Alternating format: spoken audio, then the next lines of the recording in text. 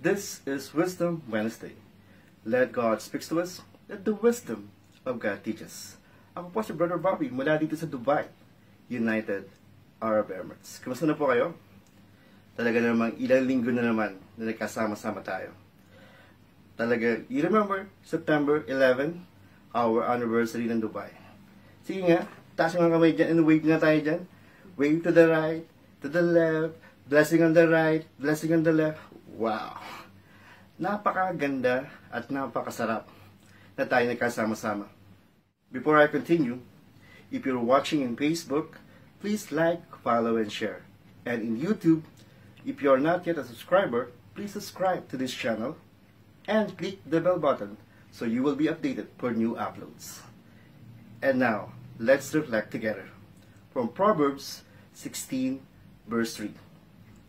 Commit to the Lord everything you do, then He will make your plans succeed. Sa wikang Pilipino, itiwala mo kay Yahweh ang iyong mga gawain at magtatagumpay ka sa lahat mong layunin. Wow! Sige nga sabihin mo nga, ang sarap na naman na mapakinggan ang wisdom ng Panginoon. Di po ba?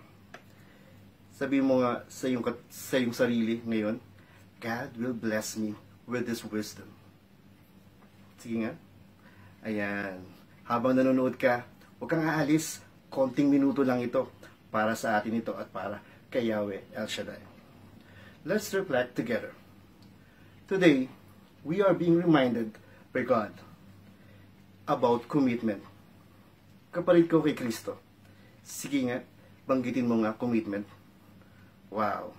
Marami sa atin sa mundong ito, lately, or kahit pa dati, minsan, hindi tayo sumasangguni sa Panginoon. We don't commit to the Lord sa mga maliliit na bagay. Minsan, kinakausap natin si Lord pag sa malalaking bagay, sa malalaking plano ng buhay natin. Ngunit today, let me give you 3 things or 3 wisdom keywords mula sa Proverbs 16, verse 3. Now, can I share with you the 3 wisdom keywords in Proverbs 16, verse 3?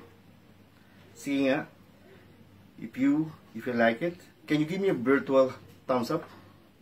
Sige nga. Ayan, salamat sa inyong mga virtual thumbs up. Puso naman, bigyan niyo mo naman ng puso. A heart naman dyan. Yes, salamat po.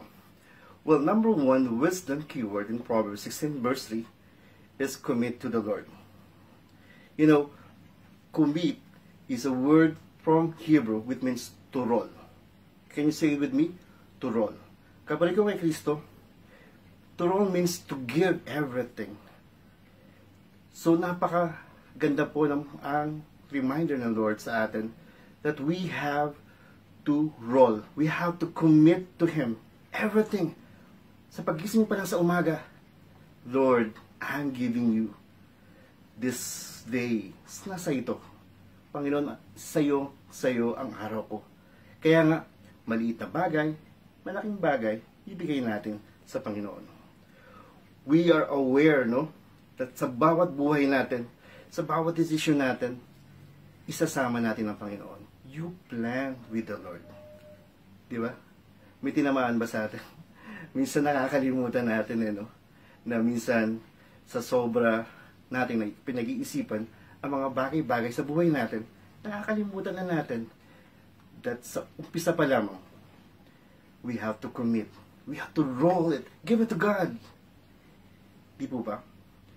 And, when you commit, sabi ko nga kanina, nandoon, no? Sa buhay natin, lagi nating unahin ng Diyos. Isipin ng Diyos. At pag sinama natin ng Diyos, tiyak yun, tagumpay, ang mararanasan mo. Kapalit ko kay Kristo, rely on God, and He will accomplish it. At sa pangalawa naman, wisdom keyword, or our wisdom keyword, from Proverbs 16 verse 3, everything you do. Can you shout out everything you do? So if you have a life that whatever you do, feeling mo cannot be committed to God, now This is the time. Go back to base 1. Do you believe that without God, everything will be nothing? So whatever you do, say with me, whatever I will do, I will commit to the Lord. I will submit to God. Believe you me, sa panahong ito ng pandemic, napaka-ganda at napaka-inam that whatever thing you do, you give it to the Lord. His promises, abundant life sa ating lahat. At pangatlo, the third wisdom keyword from Proverbs 16 verse 3, your plans will succeed. Can you repeat with me? Your plans will succeed. And in other translation, and He will establish your plans. Ano ibig sabihin nun? Yung mga plano natin, pag ang Diyos ang isinama mo sa plano mo, wow, sabi nga, 100%, 100% magtatagumpay ka. There is no cause for anxiety. Pag ikaw ay nagplano sa Diyos, andoon, nakikita mo na agad na magiging maayos. Bakit? Kasama mo ang Diyos. At ikaw mismo ay maayos mo ang iyong mga plano sa buhay. Kapatid, minsan nakakalungkot talagang isipin na hindi tayo nagpaplano kasama ang Diyos. Ngayon, God is reminding us from Proverbs 16 verse 3, commit to the Lord. Everything you do and your plans will succeed. Kapatid ko kay Kristo, ito na po ang nais ng Diyos sa atin. Tayong lahat ay magsama-sama. Sa paggising mo pa lang sa umaga, hanggang sa pagtulog, isama mo ang Diyos. I'm telling you, sa bawat galaw mo, if you rely on God, if you rely totally on God, magtatagumpay ka, kapatid. Magtatagumpay ka sapagkat ibinigay mo sa Diyos. At ang Diyos na makapangyarihan ay ibibigay niya ang mga nais mo sa buhay. Ngayong panahon ng pandemic, napaka-inam at napakaganda po na tayo ay mag-commit sa Panginoon. Itiwala natin. Ano mang bagay yan. Kung ikaw ay nagnanais na magkaroon ng bagong trabaho, itiwala mo sa Diyos. Huwag tayong magtitiwala ng 50% o 75%. 100% kapatid ko kay Kristo. Ngayong araw na to, kasama natin ang Diyos. On a final note, when we commit our ways and our work to the Lord, I'm sure He will bless our efforts and according to His perfect will in ways beyond our understanding. Brothers and sisters, kapatid ko kay Kristo, nandiyan ka pa ba? Malapit na matapos. Diba? So, Proverbs 16 verse 3, tandaan po natin, 3 wisdom keywords na nais ng Diyos sa ating buhay.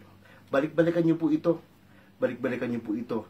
At pakiusap ko po, favor lang po, i-share po natin ang magandang balita. I-share po natin ang wisdom ng Panginoon. Sapagkat sa bawat share mo, merong puso, merong kang kapatid na nare-reach. This has been Wisdom Wednesday. That God speaks to us, that the wisdom of God teaches. Ako po si Brother Bobby, nagsasabing, you have a God in this time of pandemic. His name is El Shaddai. Hanggang sa muli po.